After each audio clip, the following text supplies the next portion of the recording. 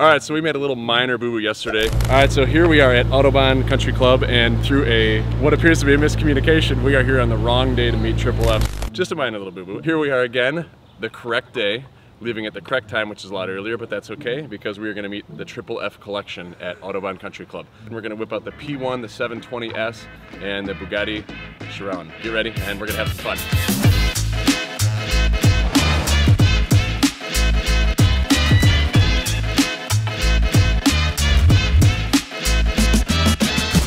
We do. Where's Steve, Logan? How fast did you go on the P1? Did I lose a child? Oh no, 166 miles an hour. Was it the fastest you've driven so far? No. Oh, the P1, yes. Yeah. Yes. Was it smooth?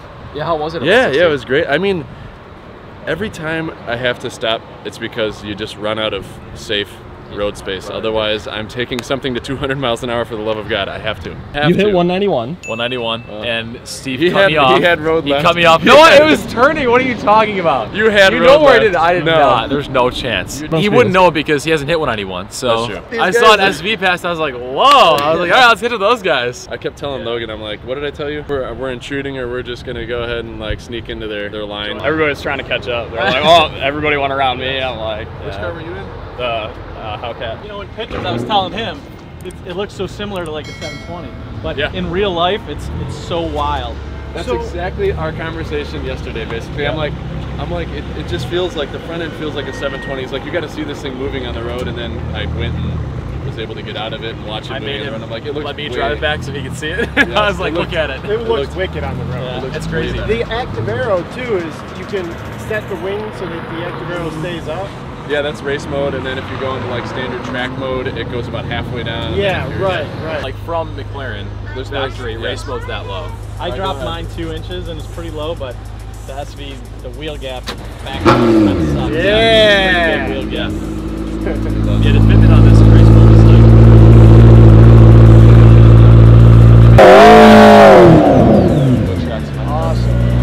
He does it all the time.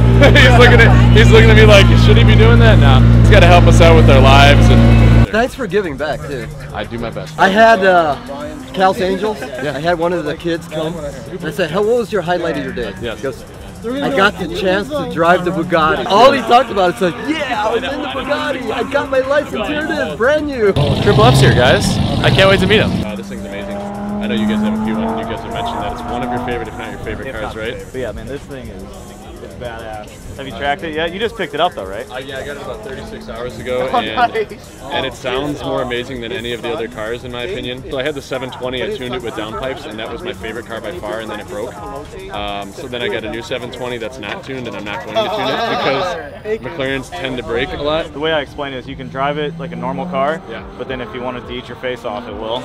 Just let it and it'll tear you up. So we get this truck that dropped off the P1, and they're bringing cars to Monterey. It had the sister version of the Bugatti, so it had the exact same Bugatti in there with blue wheels. I'm like, what are the odds? And we drove the Bugatti to the place to get the P1. So we got these things nose to nose, twin Bugattis. What's that? Yeah. Cool. Route to that. And then he had a Monza in there, and then he had another Bugatti. So we had 3 Bugattis. Your new garage is awesome too. It looks that's got to be really fun. Yeah, that's everything there. Yeah, we have another one that's going to be hopefully finished by the end of this year, but it's with COVID and everything, it's been crazy. Oh my gosh, yeah. That one will hold 55 cars. That's That awesome. one's going to be kind of more the hangout spot. Sure. All right, so we're suiting up and getting ready to go track the Bugatti and the McLaren P1 that I just got less than 2 days ago. I'm a little nervous, but it's gonna be good. I'll take it slow. Should I tuck it in? Just kidding.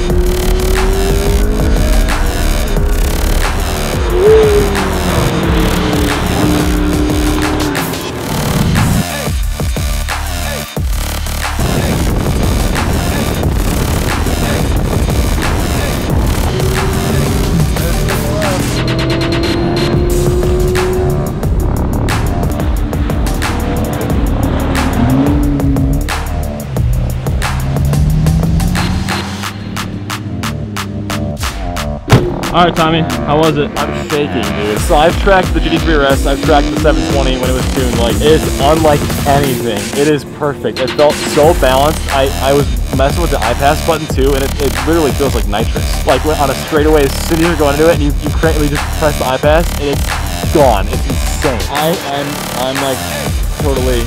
Like, it took my breath away. It is like the perfect car. I'm head over heels. I love it. I asked them what the highest anybody hits on that straightaway, and they said usually the 150s, and I consistently got this thing in the 150s on the straightaway. It's just heavy in the brakes. I don't think the brakes are totally tracked. Yeah, it was awesome seeing it out there. What impressed me is that as hard as you were driving this Chiron on the track, and the fact that you're out here tracking it is incredible, dude. I mean, we plan to track our Chiron, but probably not like that. I love it, man. Thanks. I appreciate you. I love seeing the P1 and Bugatti on the track, just driving them the way they're supposed to be driven. Heck yeah. I think that's what's cool about like you guys and us. It's like people have collections all over the country, but you hardly ever see them. You know, so we're doing things a little bit differently. You know, we drive the crap out of them. I always tell people, like, I will only buy a car if I'm going to drive it. I mentioned you the Aventador. I'm not driving as much anymore. Like, if it gets worse, like, you just sell it. But even the Bugatti, I got it mid-March and I put 3,000 miles on it. Yeah.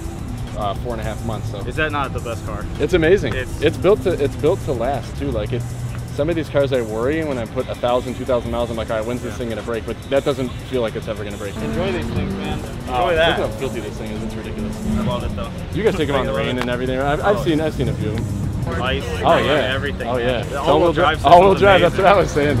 I haven't had a chance. I've only experienced it in rain. We haven't been through a good Chicago winter yet, but we'll see how it handles. We're gonna keep all these things out in the winter. I did the rally last year in the 720. Oh, and it was good. As soon as we got back though, it went to Sissio for downpipes and tune and exhaust, and then we got rid of it before we even drove it. You guys didn't break it, did you? No. I cracked the windshield. That was it. Ooh, my Senna. I cracked the windshield at the bottom. It was $10,000. Crazy. A real good buddy of mine. He's good friends with John. Got in Chicago. I called him and said, "Hey, we're coming to Autobahn.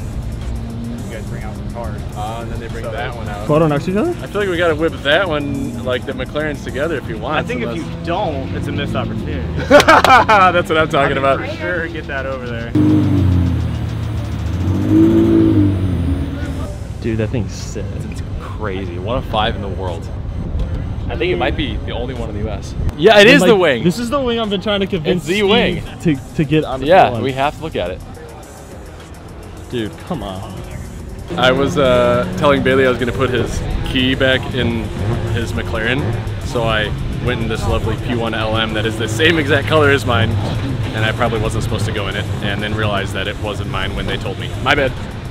Did someone have to say it to him? I did. I was like, Steve Bronkar. Appreciate you. Yeah, of course. No, honestly. It's kind of been long overdue. I know you guys have only been at it for, what, 6 months now? No, actually, we've been hard at it for about 2 months.